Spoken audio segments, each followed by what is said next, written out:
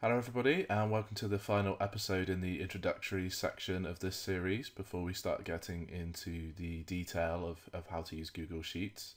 And in this episode I'm going to talk briefly over the different categories of sheets you can use and some of the formats that are important to adhere to. So the sheet that I've been using so far, the user interface, is a good example of the first format. So I would call this a kind of database format or a data format. And there's a few key things that are in here. So this has got on the top row, it's got my field names for my data.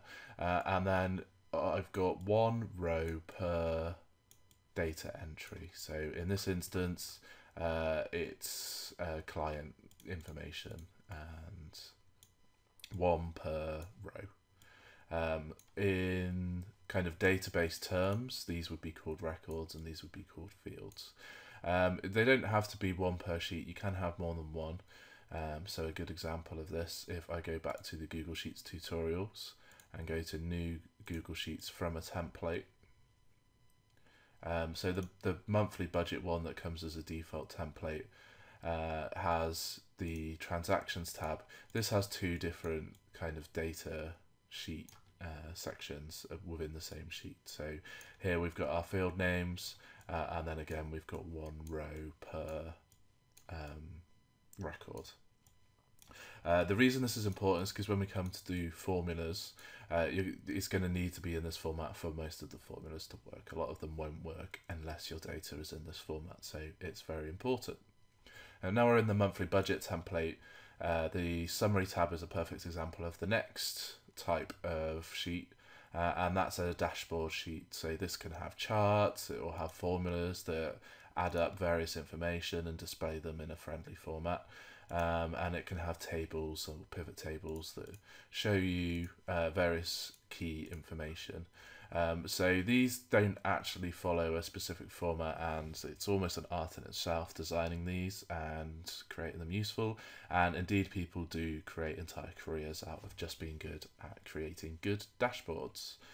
The final one is a bit of a catch-all, and that's a tool. So if I go into the template again, there's quite a few in here. So calendar I would consider a tool. This is essentially just a calendar. It doesn't follow any consistent format on tools, unlike the data sheets. And there's many different ones here. At this one we've got monthly in there.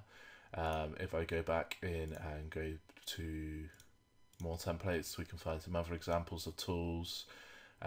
So pros and cons list would be a tool. A purchase order I would consider to be a tool.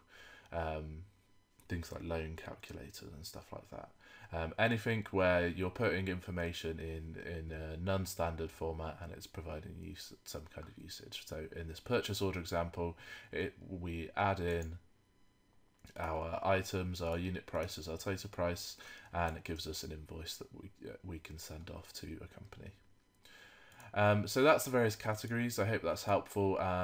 The most important one is the data sheet view and sticking to having those field names along the top, and one row per record. So thanks for watching. I look forward to the next episode where we're going to start getting into the detail of how you can use the powerful features of Google Sheets.